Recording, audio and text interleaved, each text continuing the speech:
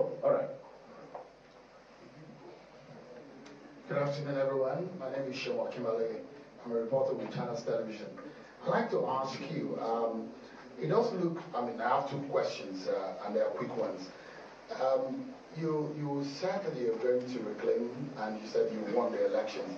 If you'd like to expatiate on what you meant by that, in what areas do you think, because your speech does look to me like the elections is flawed as far as you're concerned, what are the evidence that you have to support the claim about the conduct of the election? And if you can tell us which areas, what are the aspects of the elections you think that are not right? The second part of my question is the journey since Saturday election. You seem to have formed an alliance with other political parties like the PDP. Are you doing this challenge on the election or the outcome of the election alongside with them? How much of partnership do you have with the PDP? Have you spoken to the candidate of the PDP? What kind of alliance are you forming? Again, because of the sensitivity of the outcome, the nation went into a very crucial and tense election, came out of it, things, the nation is still very tense.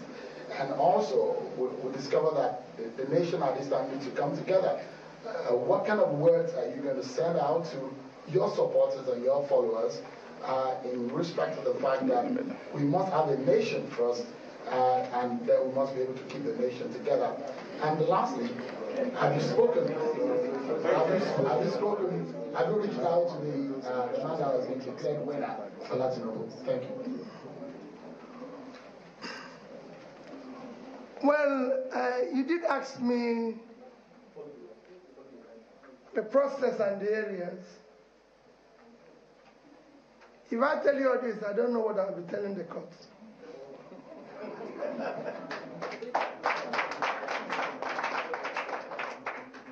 We have passed the stage of that because we were asked to go to the court.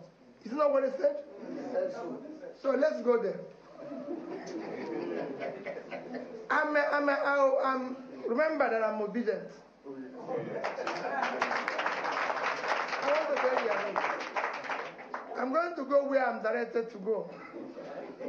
So, and then you will see where and how.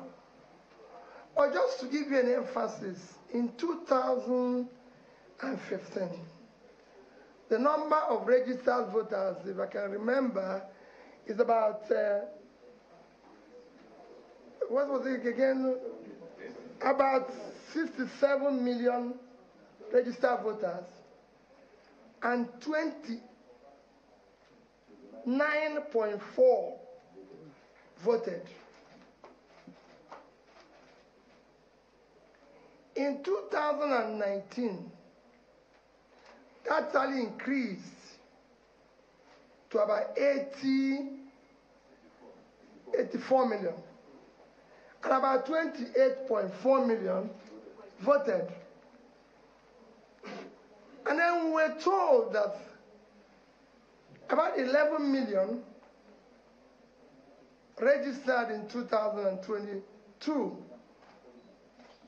if I'm correct, which brought the registration to about 95, but 87 collected their PVC because of the issue of not being able to collect their PVC.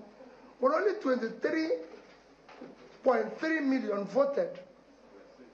You can see how Nigeria works. So we have an increase of 11 million. And the voters dropped sharply by over 20% instead of increasing.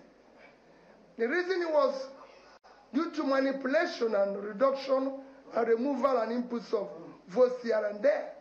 Because otherwise the number is supposed to have increased. It didn't increase. Because people were busy doing what is wrong. And we have